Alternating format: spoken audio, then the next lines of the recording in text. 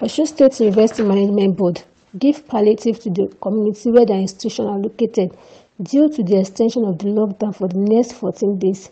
The institution has 6 campuses across the state which are located in Osogbo, Ikire, Ejigbo, Ipetu-Ijesha, Ifetedo and Okuku. The management has decided to distribute palliatives to the disabled and aged, both male and female, across the town in form of food items such as rice, semo, spaghetti to enable them to survive during the period of the lockdown. In an interview with the Vice Chancellor of the institution, Professor Labode Popola said the decision of the management was taken in order to give back to the community, who has hosted them since all these years. He also made it known that the money used for the program was derived from the allowance of all the staffs of the institution, and he employed them for such decision at this crucial period. He also urged the people to obey the social distance protocol and stay at home because it is for the benefit of everybody in the state. This is the time to do it. You know, a friend in need is a friend indeed. Now, things are quite tough, not only in Nigeria, globally. As a matter of fact, we should be thankful to God in this country that largely we still have the spirit of being our brother's keeper. So what we are doing now is because we know that there are some people who genuinely will not be able to sustain themselves in times like this. And we have people who are very old and who don't have other people caring for them. They live their lives from hand to mouth on a daily basis. They cannot go out. We have people who are special need people, blind people, dumb people, physically handicapped people. They need help. We have widows who don't have people caring for them. These are the ones we're targeting at this time. No amount is too much and no amount is too little. I mean, if you have the spirit of giving, no matter how little it is to you, you will. We have people who are billionaires who don't care how other people survive. And we have people who are managing to live, yet they care about people around them. You will be surprised, this is not funds directly from the university. It's funds contributed by members of management. Members of management normally have some entitlements. Part of it is fueling allowance, communication allowance. We willingly decided that for April, we will sacrifice that. And this amounts to some neat sums of money. I mean, who are the members of management? The Vice Chancellor, the Deputy Vice Chancellor, the other principal officers, the registrar, the librarian, the bursar, the provost on our campuses, all the directors in the institutions and deans. So these are people holding responsible positions in the university, and they are entitled to this running cost, running allowance. And they decided to forgo it for the month of April. That yes, let's share out of our little with people who need it more than we do, right? We have host communities. I have mentioned them.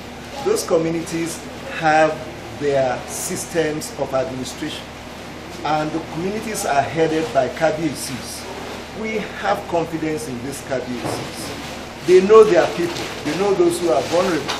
And we know that God has given them the capacity to be truthful, to do justice, to anything. So we're taking this to the palace. We are believing that they will identify the truly needy people in their communities. The criteria are very clear. People who are widows, very old people who are in need. Not all old people are in need. My mother died about 2 years ago. She died at 93. She was not in need because she had children who are taking care of her. So you don't give things like this to old people who have children who are taking care of them. There are old people who don't have anybody taking care of them. We wish that the KBCs will identify these. We have old men and women who are infirm. By infirmity means that they cannot do anything on their own and they don't have help coming from anywhere. We are hoping that the KBCs will recognize these ones and give the support to them. We have young people who are disabled, either unable to work, maybe blind, maybe dumb. These are people that we want to be targeted. And it isn't much. We have 100 items, and the items comprise rice, semovita, beans, and gari in one pack. Each community will have 100 packs containing these 4 items, and we are targeting families, not necessarily individuals. So whatever is given has to be shared amongst families. It's not possible for government to feed everybody in this state. It's not possible for Mr. Buhari to feed everybody in Nigeria. But now everybody is blaming it on government. What should happen in a good society? Government will take the lead as it has done, and I believe sincerely they are doing the best they can. Then corporate organizations, okay, civil society group, well-to-do individuals, religious organizations, communities should now follow suit, do their own. You can't put everything on government. I want to give kudos to both the federal and state governments. They have really risen up to it. I know that there are problems downstream. The government will mean well, do the best it can, but you have some individuals there who will want to corner and render whatever effort government is giving, render it useless. But the government is trying. Now I want to call on corporate organizations, whether businesses or otherwise, to also do their bit. And I have seen that some organizations are doing it. Some people are donating billions. We believe it will get to the target. We have churches, we have mosques that are doing it. Individuals are doing it. We want them to keep this up. That's the way a good society evolves. It is a collective effort. And I want everybody to see it as such. Yes, Junior Osun is doing its own. I want to believe that other institutions are also doing something similar. We didn't start with this. When the issue of COVID-19 first emerged, we did an awareness campaign. We brought in people from different communities in the state to know exactly what to expect from this pandemic. Next to that, we did additional enlightenment campaign. We did flyers in 5 major languages: English, Yoruba, Hausa, Igbo, and Pidgin language. Okay. Then we also did jingles that are on some radio stations just to create awareness, because this pandemic can be tamed if we go by the precautions. In those jingles, in those flyers, stay at home. That is my plea. People should stay at home. 14 days are not too long.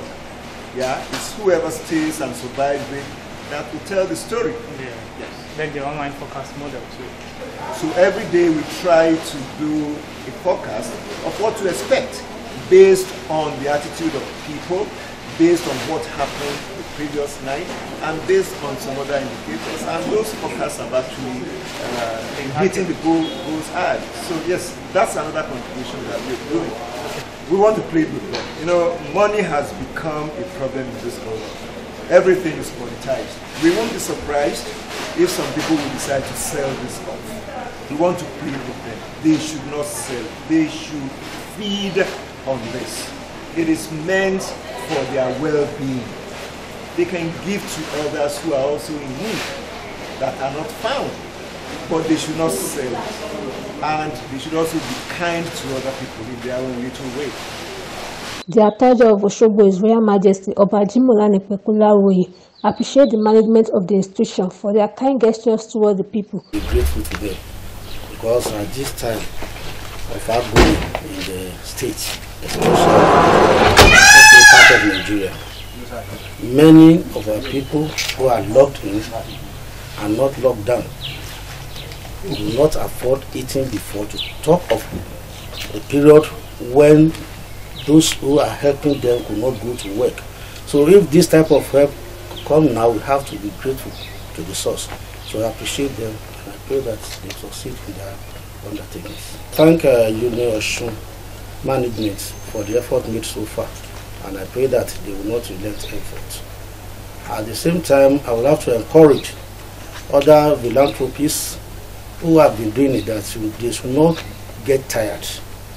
Let them take out of the blessings given to them by God to help us during this trying period, so that God will continue to bless them further.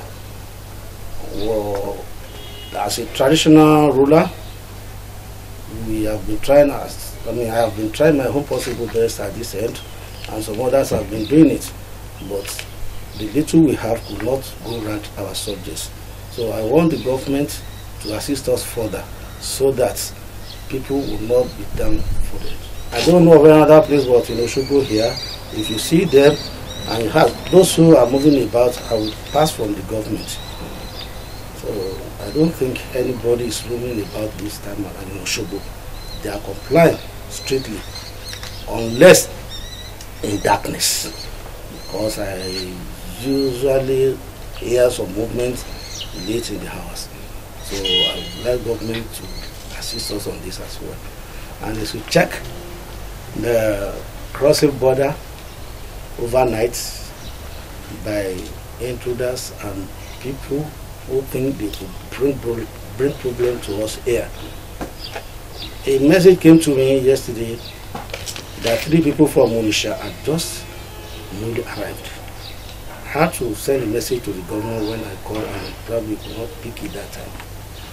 I generalized it that they should encourage our security agents to be more hardworking at our borders, the land borders, so that these people will not be crossing down here for safety and bringing problem to us.